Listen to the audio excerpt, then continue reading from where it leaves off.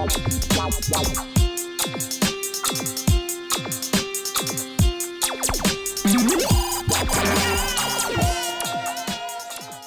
right, hello everybody.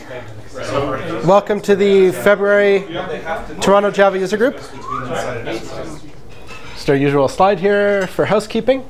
We have a mailing list, we have a Google Plus community, we have a meetup group. So you can join all of those and follow us and comment and rate things and get involved. And the gateway to all of that is tjug.ca. So just hit there and there's links to everything. We also record all of these meetings and you can check out our videos. There's links to them all there. They're on YouTube. Some of them are on Vimeo still. But they're all available for viewing. So Java news this month. There wasn't very much. There were some new releases from Groovy, which is their first releases since the pivotal Groovy breakup announcement. It was mostly just a bug fix release, but quite a few changes. And Groovy is trying to figure out how to move their project underneath the foundation, like Eclipse Foundation or Apache Foundation. And they want to keep their license and not really compromise the project, but move under some sort of more structured foundation. And Kosuke's got, he's the Jenkins guy. He's got a bunch of comments about it on his blog and what he thinks Groovy should do, and it's worth reading. So these slides will appear on our website, so you don't have to write down these links. There's a new release of Jersey, which is the first one in a little while, which is just bug fixes, a couple critical memory leaks. So if you've been using Jersey heavily in your products, you may have noticed that it sort of leaks heap like nobody's business. But they've done a huge improvement in the last little while. There's also been some news with HTTP 2, which is the hot new thing for the web, which is trying to reduce latency. Google has pulled out their Speedy project. They say they're going to remove it from Chrome and are completely backing this instead, and so everybody should be using it. So it's got interesting features where a web server can push content at the browser even before the browser asks for it. So if you have a page with CSS and JavaScript and all of that stuff, the server can push it all before the browser has to make several requests. And it's coming in Java, and that will be one of the first server implementations. So it's promised in Jetty 9.3, and apparently some of the websites that deal with Jetty are already running HTTP 2. And Servlet 4 is going to support the HTTP 2 features as well in the new EE spec. So that's kind of Java out ahead a little bit on that one, I think. And that's all I found this month for news. Does anybody have anything else? Any interesting releases or? Android App Studio had a new release this month as well. I believe Google's announced the next Google I/O conference. Oh, OK. When is that? I forget the date. But usually they get usually Google I/O. Their claim to fame is you get a freebie. Like last year it was Android Wear watches. Oh, that's right. Yeah. So. Actually, our conference calendar has vanished from this deck. We usually have a conference calendar. Yeah. So anyway. Another release. I released an alpha of my game card library. Oh yeah. So. Shout out to you guys. Oren, the floor is always open for a 5-minute talk. So if you want to show us your game. Yeah. Oh, if there's. You know what? I'll bring in my laptop and we'll play it next time. All right. Awesome. So and our speaker next with the Takari extensions for Apache Maven. Igor? All right, so before I talk about my talks, how many of you are using Maven? All right, quite a few. How many of you are writing Maven plugins? OK, better than nobody. And anyone uses M2 Eclipse? All right. So what I will talk about today is Takari Lifecycle, extensions to Maven Lifecycle. So the talk will be structured basically. There are 3 parts of it. First, I will give a quick overview of what Takari Lifecycle is. Then I will explain our extensions to compiler plugin, right? So we have some, what I believe, advanced features in our compiler plugin implementation. And the last section will be talking about development tools that we use to work on Takari Lifecycle itself, and the same tools can be used to work on any Maven plugin that you develop. So before I start explaining what Takari Lifecycle is, I guess I need to explain what Maven Lifecycle is, because although many people use Maven, from my experience, not many actually know what lifecycle means in Maven terminology. So lifecycle is actually just a list of named build phases, right? There isn't much more to it. Yes, go ahead. Can you just speak up a little bit? If you don't mind. All right, I'll try. Sorry. Thank you. And so Maven core itself defines just 3 life cycles, right? There is clean life cycle that is invoked when you run npm clean from command line. There is default life cycle when you run pretty much everything else. And there is also site life cycle that I actually never used myself, so I don't know what it's used for. Can you hear me all right now? And so what actually happens during the build is defined by something called packaging type.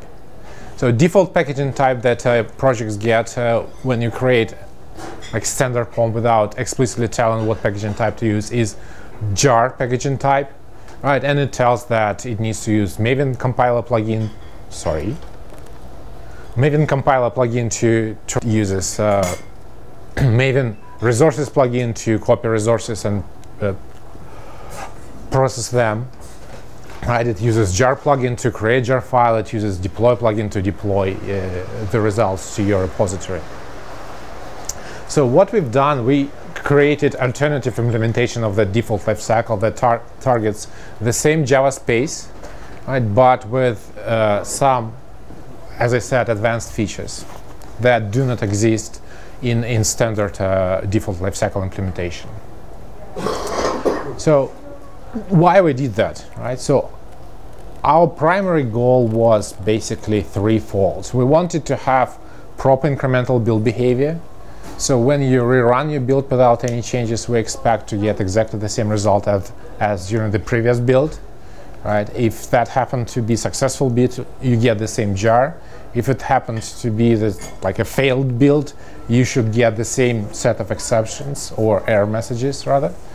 Right? And if you make a small change to your project, right? Let's say you changed just one Java source, we expect just one source to be recompiled and then just minimal amount of work necessary to create the same output as you'd expect.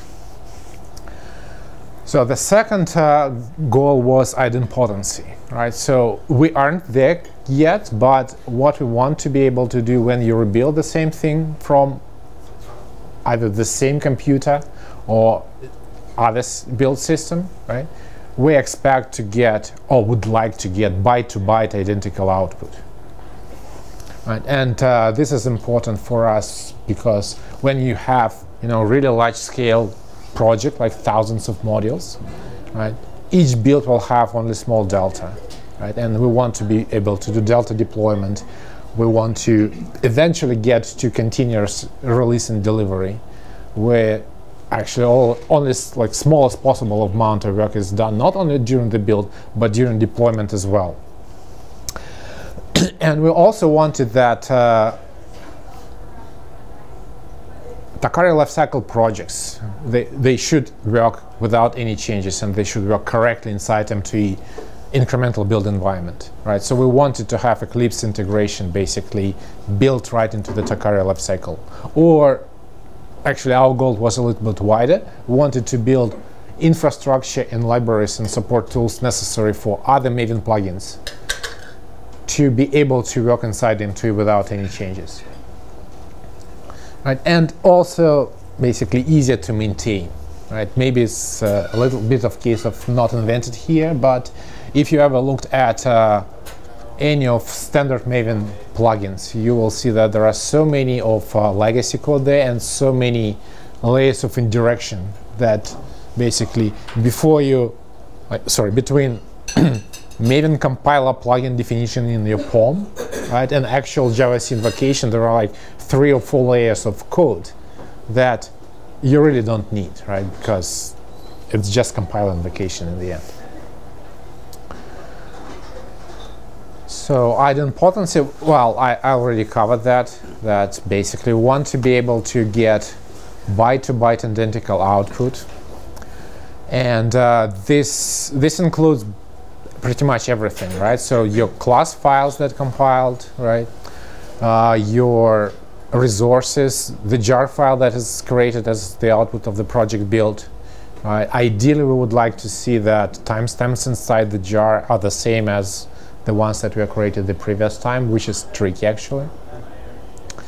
Right, and so there are some resources, for example, if you happen to generate properties files as part of your build, like properties class tends to create this funny header that I'm puzzled why they did that, right? But problem is, like, it seems straightforward and intuitive that if you check out sources, you should get exactly the same output no matter where you build those sources. But unfortunately, this is not the case, right? Oftentimes, you have to do some extra effort to make sure that things actually are identical.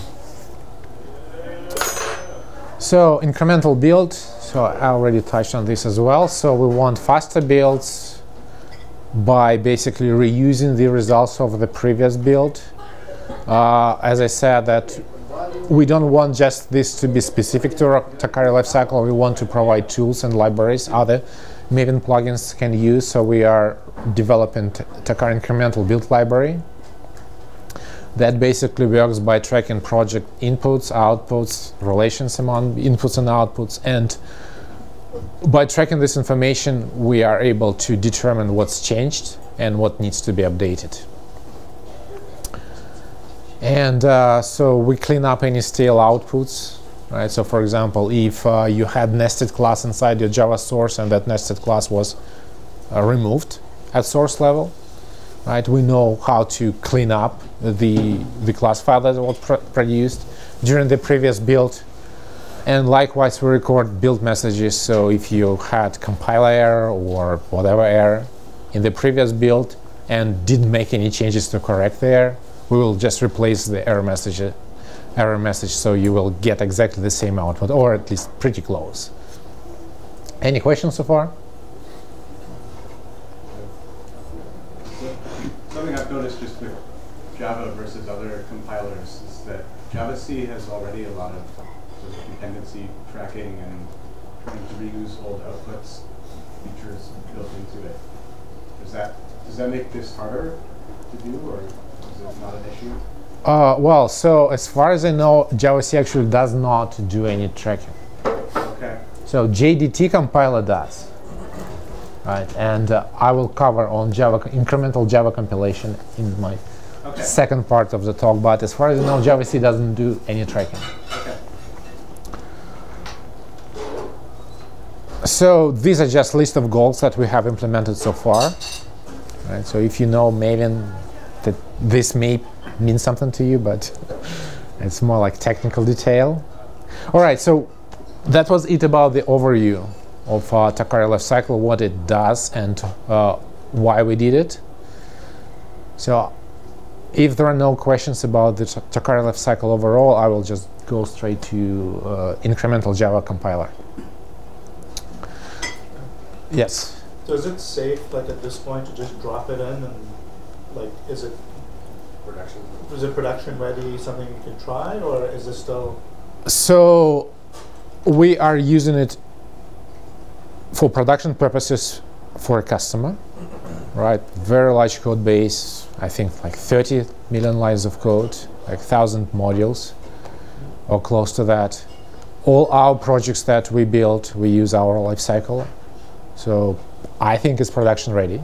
So if it's not, sorry, it's not a drop-in replacement, right? Some changes you will have to make, just like different group IDs. We have made some changes to the way we configure the plugins, right? So because instead of having 7 or so plugins in the standard lifecycle implementation, there is just one.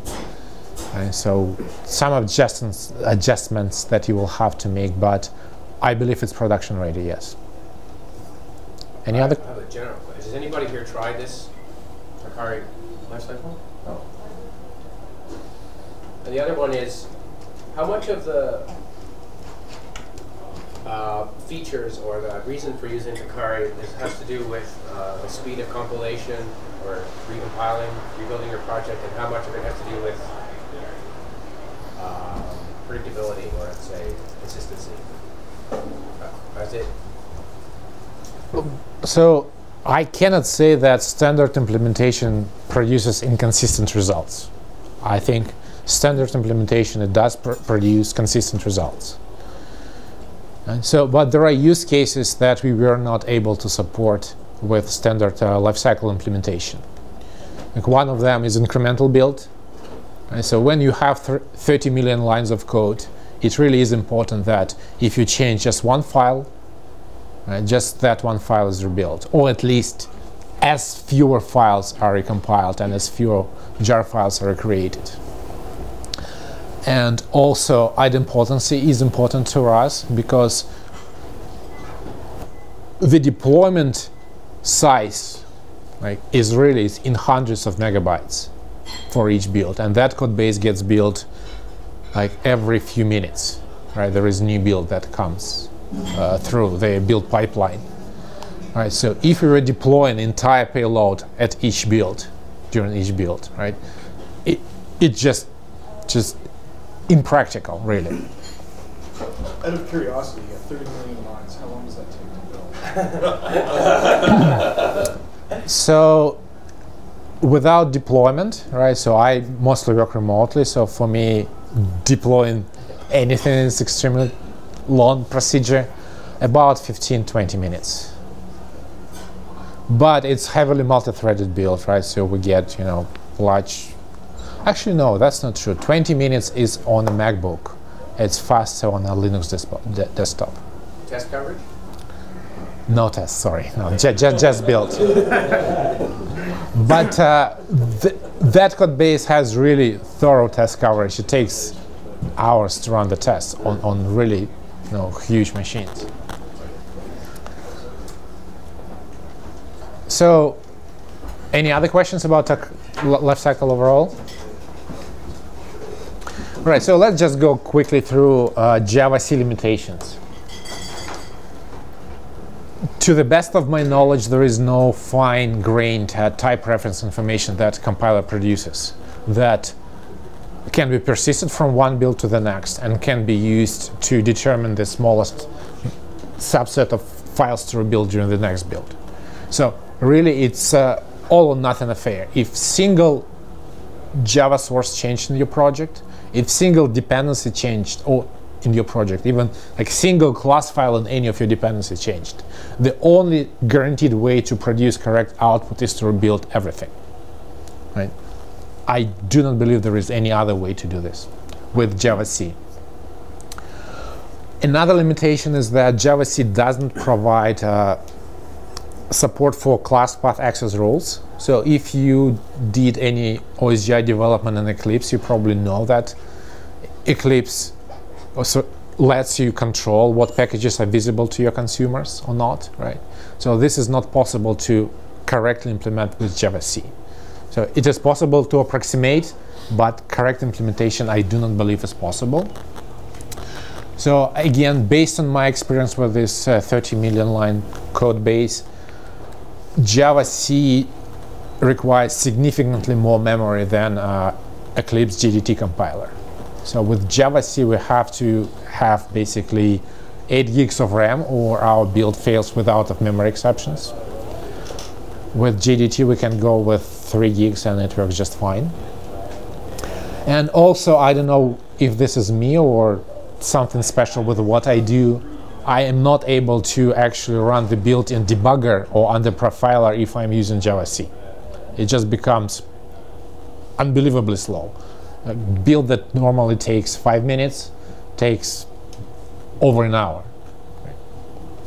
I don't have a good explanation to this one. It's just an observation. What operating system are you using for these builds? OS X and Linux. No Windows, sorry. I mean Linux. Linux is not the way. Sorry? Linux is not the way we should be doing Java development. I don't know.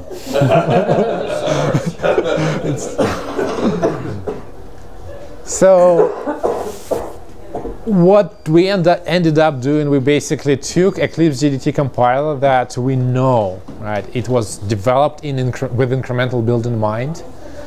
It scales really well inside Eclipse.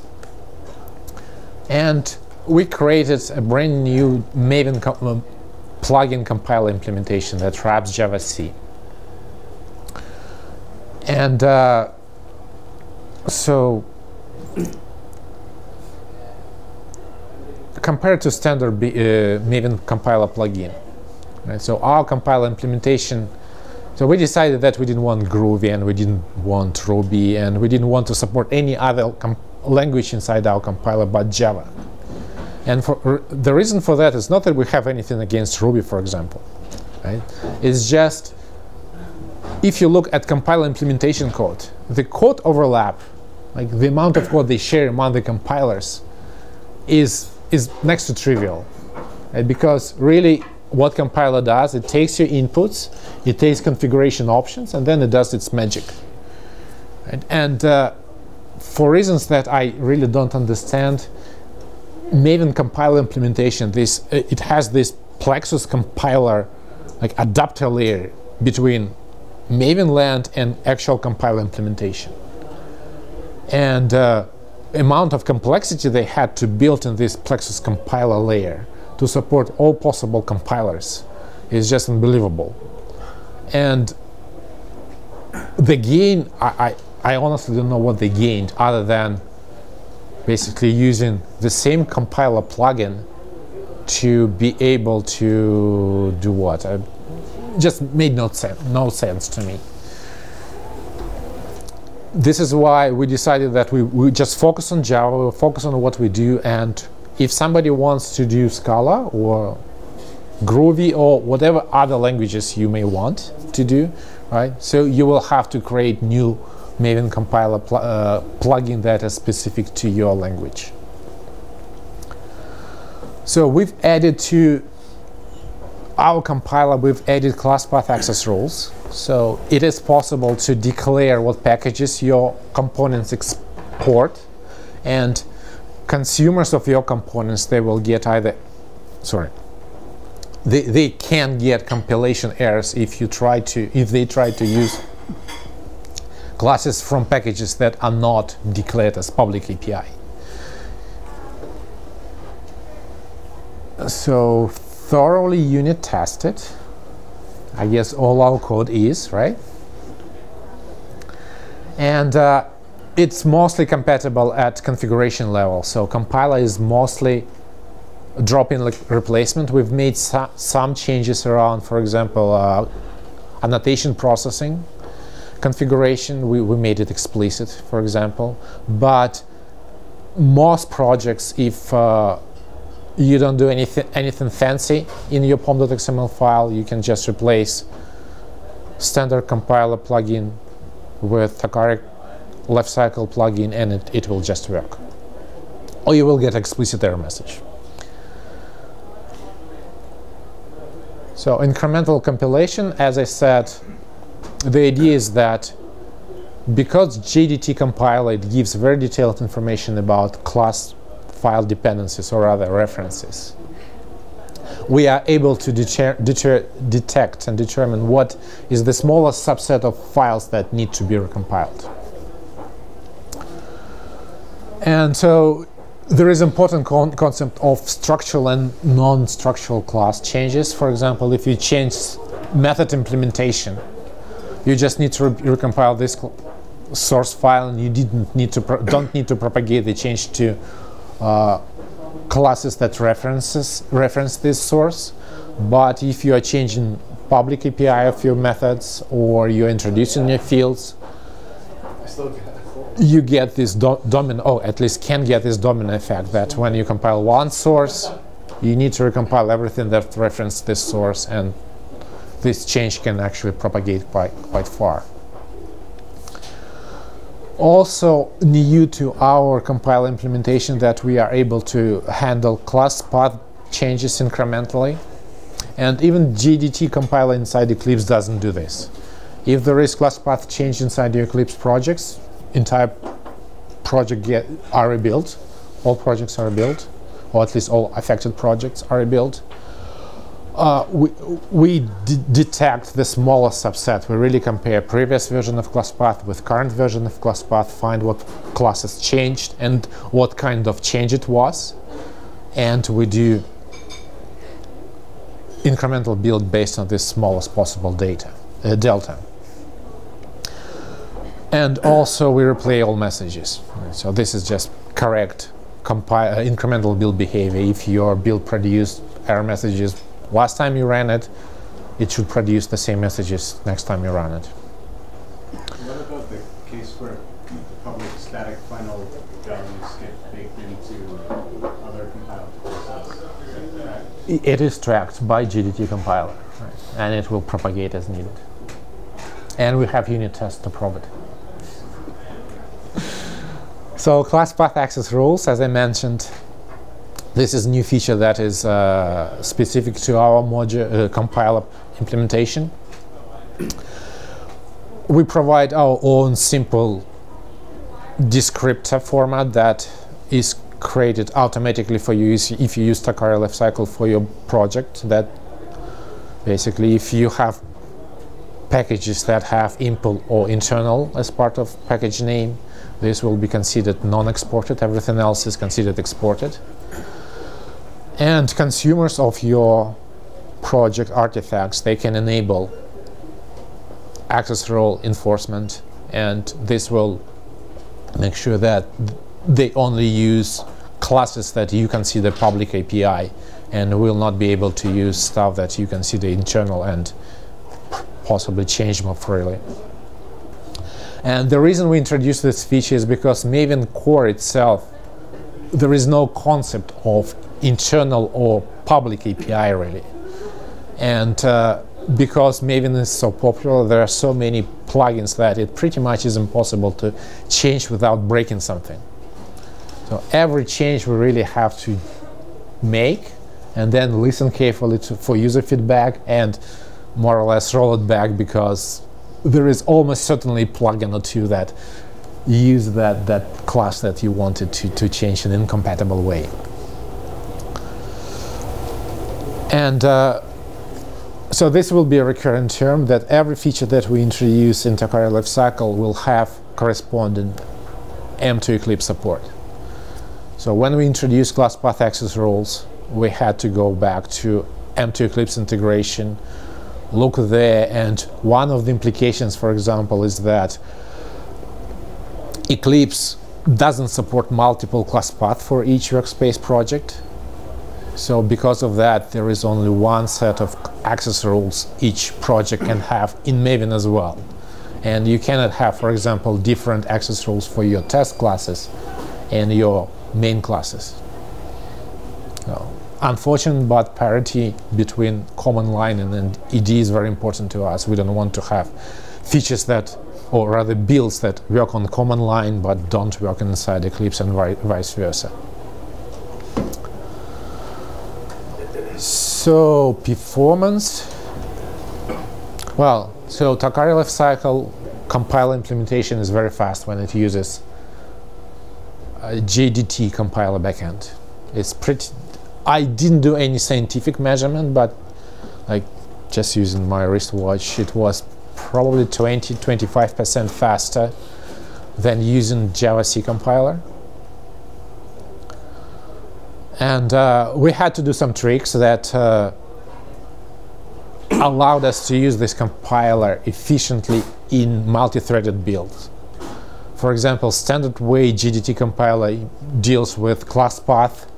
It was not multi-thread safe, so we had to implement our own, what they call naming environment implementation, that you can use efficiently in multi-threaded environment.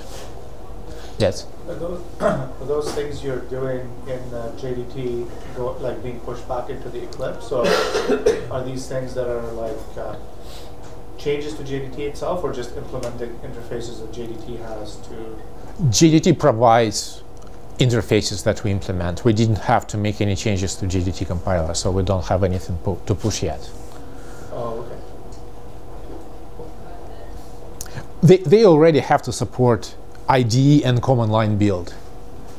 And so they already went through this exercise. They have already introduced all the interfaces they needed to support these two build environments. We're just providing an alternative implementation of the interfaces they had for command line build. And as I mentioned at the beginning of this talk, JDT uses significantly less memory, just like twice or like more than twice as less memory than JavaC. Yes. Why do you see such a big memory improvement? Sorry? Why do you see such a big memory improvement? Well, so I have no visibility into JavaC implementation, so I cannot really tell. It just, if I use JavaC backend, I get out of memory errors. If I use JDT, it works. So it's empirical. So outstanding issues, we don't have proper annotation processing support for JDT. And this actually goes back to JDT compiler itself and annotation processing GSR. You simply cannot do correct incremental build using current annotation processing API in some cases. There is some disparity between how you configure JDT compiler and how you configure JavaC compiler. So they don't agree on all compiler options. And there are many more compiler options that JDT understands that JavaC doesn't understand. So we don't really know what to do about that yet, because ideally we would like a compiler choice to be just single configuration change in your pom.xml file, and everything else we would like to work the same. But it is not currently possible, and sort of similar problem is JDT compiler produces a lot more error messages and warning messages compared to JavaC. Right. So we need to figure out how to make the two behave in comparable way. So any questions about compiler? Does the Takari Lifecycle change anything about how snapshot builds work? Like when you're doing continuous deployment, you kind of go through it, you got a multi-module project, and then you build each one, and at the end like this snapshot always kind of doesn't quite work. You want to do just a counter, build 1, 2, 3. Yeah, that's on our to-do list. Okay. So we don't support this yet, but we know the problem, and we are going to address this. Just curious if you attempted to use this with a project using Takari with something like IntelliJ or NetBeans, and what happens? So IntelliJ, I believe it just works because integration between IntelliJ and your build tool is rather slim. Yep. I haven't heard about NetBeans. Any other questions?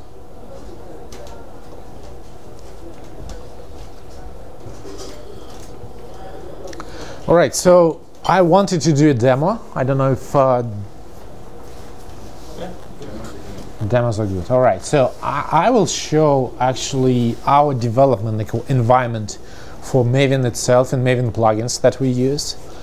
It is based on Eclipse, M2 Eclipse, and some of additional tools that we have implemented to support our development use cases. And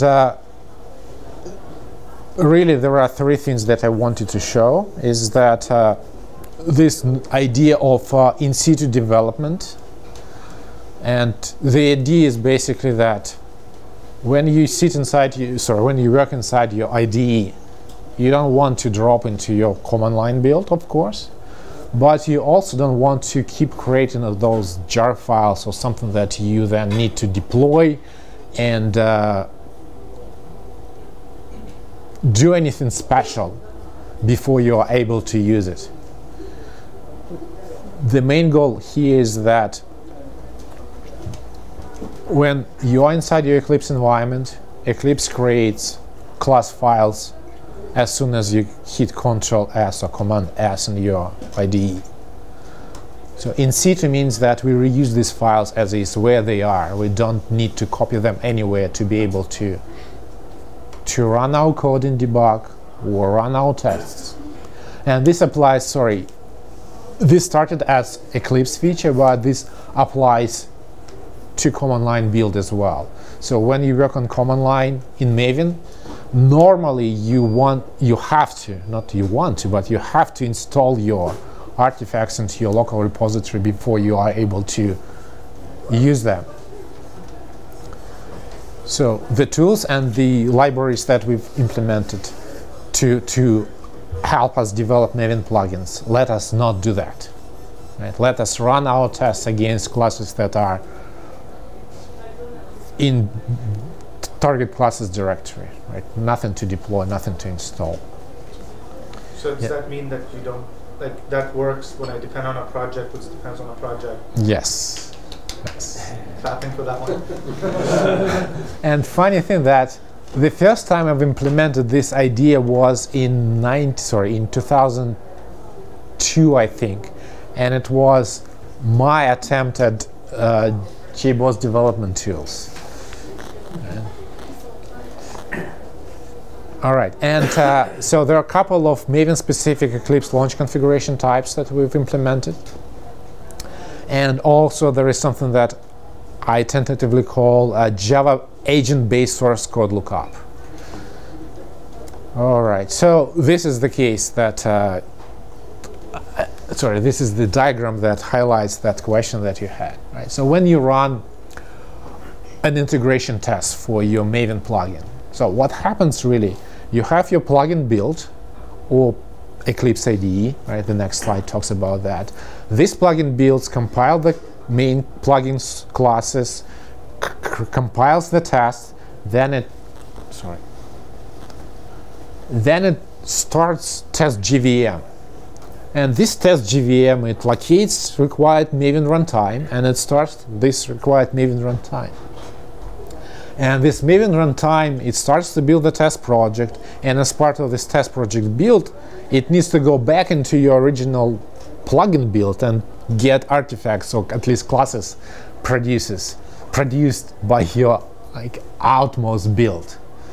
Does it make sense to everyone, or it's just too confusing? The point here is that there are several layers of indirection, and at each of these layers there is a possibility that your tool performs dependency resolution. And dependencies, they can come from external repositories, but they can also come from the outer build. Outer build.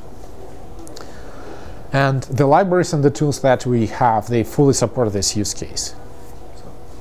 So question, so does this imply that now it's much easier to have like an SRC test IT for integration tests that's separate from your unit tests directory? Because in the past, we'd run into this problem whereby, let's say I have two modules that depend on each other, and I have, writing tests that depend on that module means that I have to have some sort of test helpers that are only needed during testing, for integration tests. So you end up with having to either take that module and make module A and module A test helpers, and then you'd have, you put your integration tests in the same directory as your unit tests.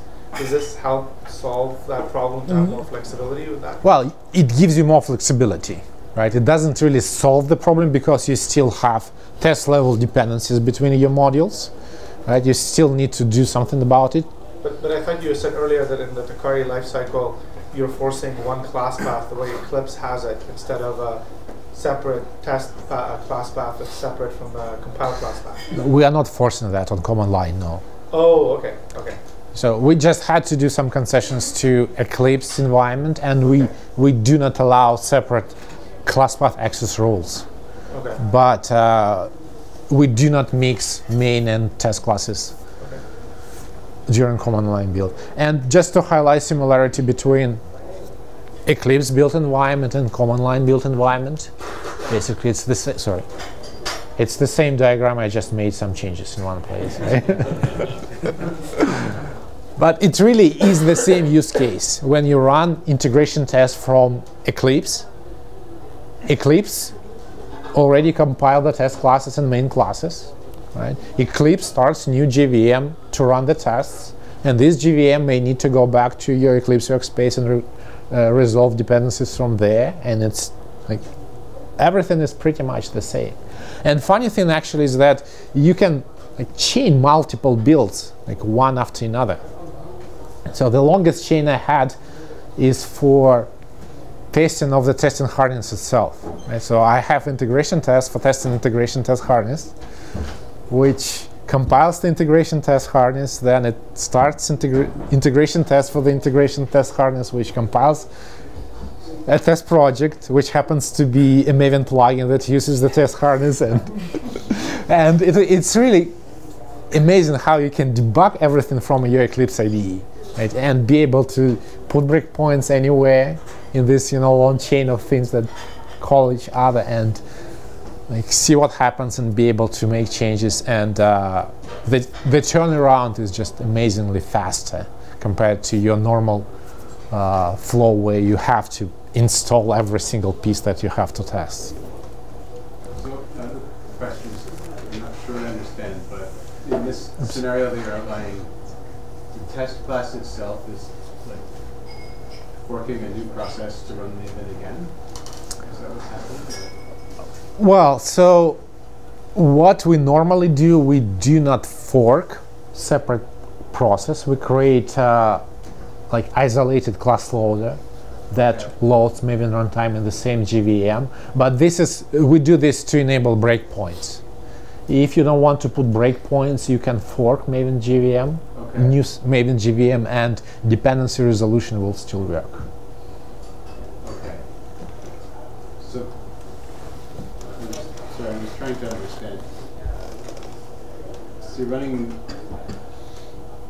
a plugin builds that could probably like create new class files or something? New class files, actually I have a demo, I can show it. No, that's real code base. All right, so this is my workspace that I've created for this presentation, and so this is a plugin that I've created. It's a sample project I've published on my GitHub account like ages ago, and it has a sample. Let me just make it a little. Sorry. Oh, okay. And so it has a very simple module that creates an output file. And that's all it does. And file is called sample.txt. And there is a test project on the test projects that uses this module. And I guess most of you will know what this means, right? So I basically tell Maven build to run this module.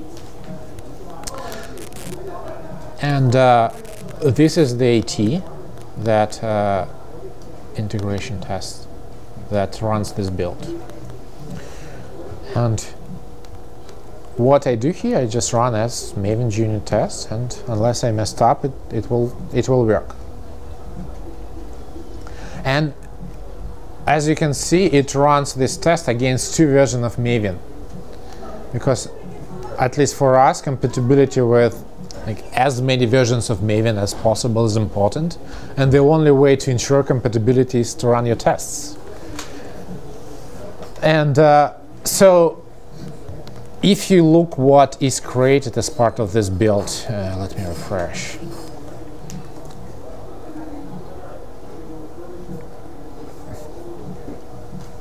So this sample.txt file is created.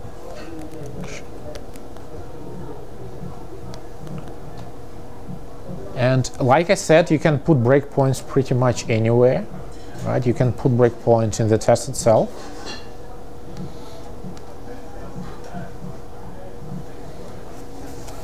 Or you can put a breakpoint in your test module. Sorry, not test module, but your production code. I already happen to have a breakpoint there.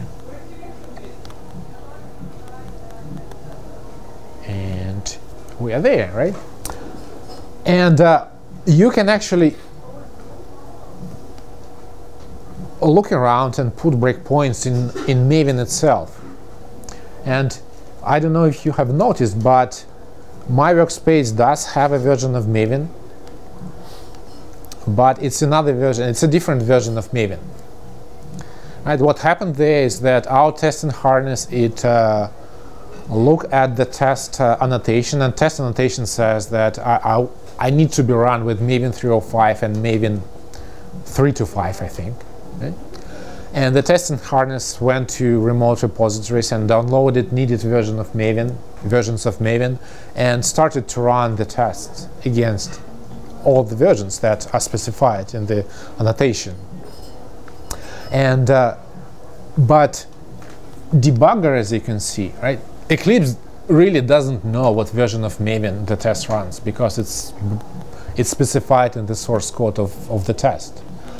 But the tooling that we have, and this part, sorry, this is implemented in what I call this Java agent-based source code lookup solution. So what happened there is that Eclipse talked to the test JVM, and test JVM essentially told Eclipse location of either jar file or class path entry that was used to locate the class that is currently being executed. And using this location information, we are able to, we have some heuristic basically to figure out sources that correspond to this class file. And this is far more precise compared to what you can do using standard Eclipse source lookup solution, because there you need to know all your sources up front. And in case of integration tests, for example, there will be multiple versions of Maven running in the same JVM. So no way static code, the source code lookup, can tell what version of Maven is currently being executed at this breakpoint.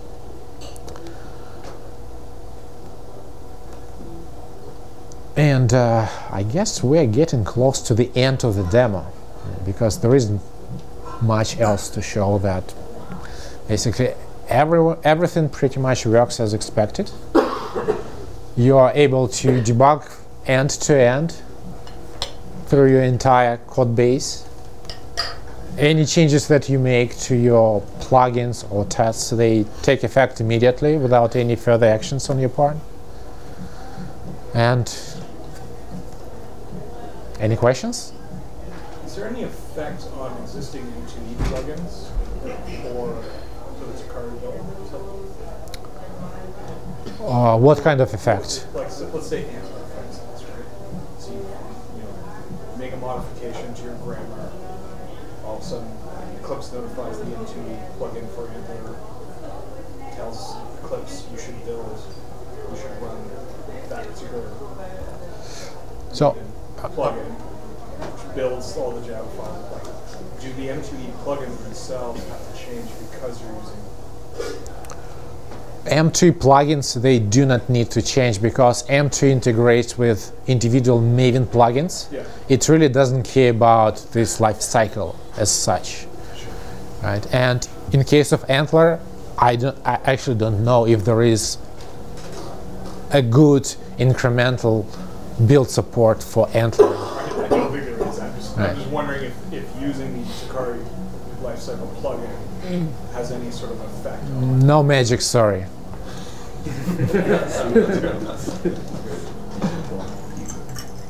Any other questions? So just to confirm, there is no associated Takari Eclipse plugin, right? Just a standard M2E plugin is going to do the trick? There are extensions. You should probably show the Takari jar how you create a project, show a Java project using Takari Lifecycle. Well, right. So there are, what Fred reminds me to explain, that Takari Lifecycle, it currently defines two packaging types. One is called Takari jar, and it is used to create plain jar files. And the other is called Takari Maven plugin for creation of Maven plugins using our lifecycle. And so when you import either of these two projects into Eclipse, and you don't already have Takari extensions to Eclipse installed, you go through standard M2E extension discovery mechanism. Right, so M2E will go to and check extension catalog and will offer you installation of additional plugins. So this all is pretty much seamless. So, any questions?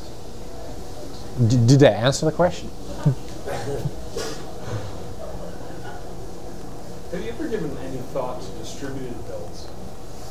So, for instance, years and years ago, like when I worked at a company that just did C++, our builds, I think the source code was something like 6 million lines of C++ with these varying static libraries and all this. The static libraries essentially cause the same kind of problems that you're talking about, where you change one static library and like all of a sudden there would be this whole swath of compilation that would have to happen. It could take up to 4 hours for the build to actually complete.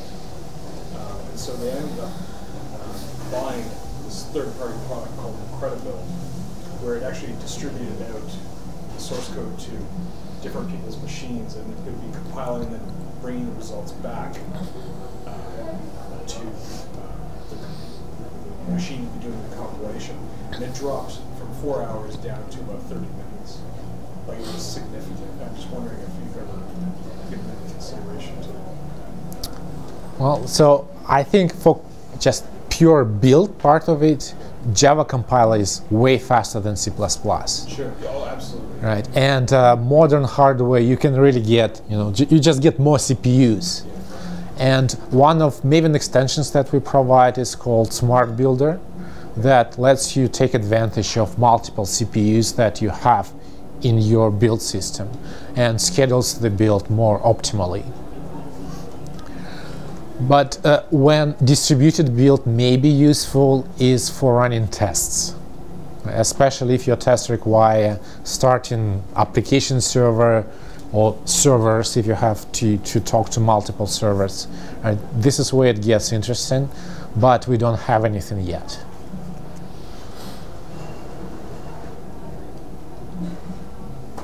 Other questions?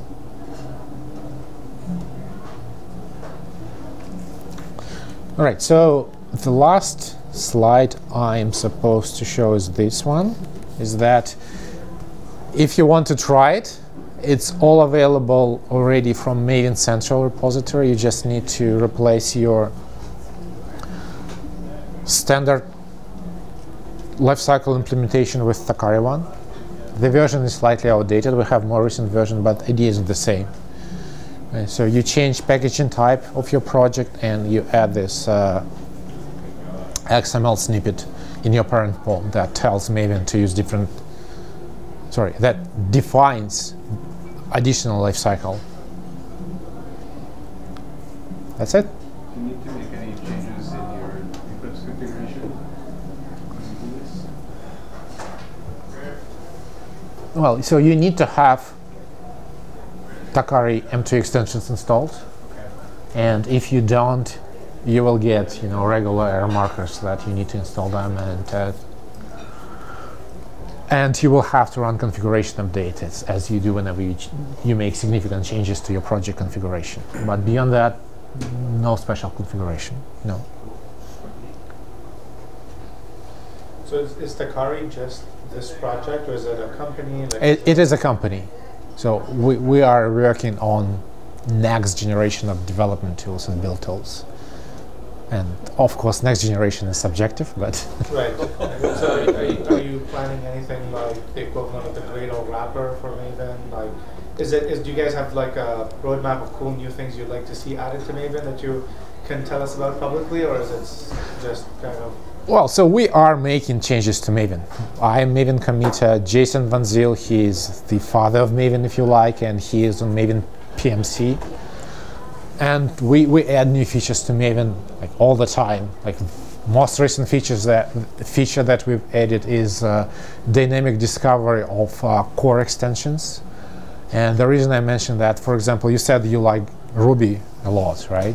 It was a joke. Nonetheless, there is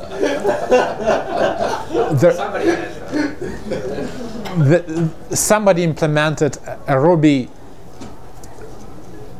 like syntax for defining your project models, right? So instead of using XML to define your POM project model, you use a little bit of Ruby to do that, right? And these new extensions that we've introduced in Maven let you have normal Maven behavior, but express your project configuration using Ruby. And I think there is another, like there are several languages that we support. It was developed, it's pretty old set of extensions that were developed. I actually don't know who wrote them originally. I know there is Ruby version, there is Groovy version, there is Atom version, and a few other versions, flavors. Scala. Probably. I'm comfortable with XML, so I don't really understand why people like to change for the sake of change, but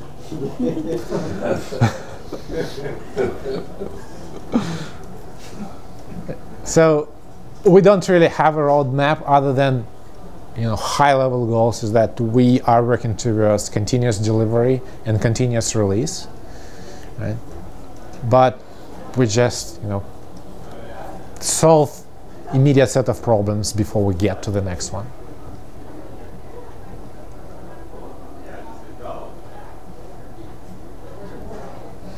All right, thank you very much.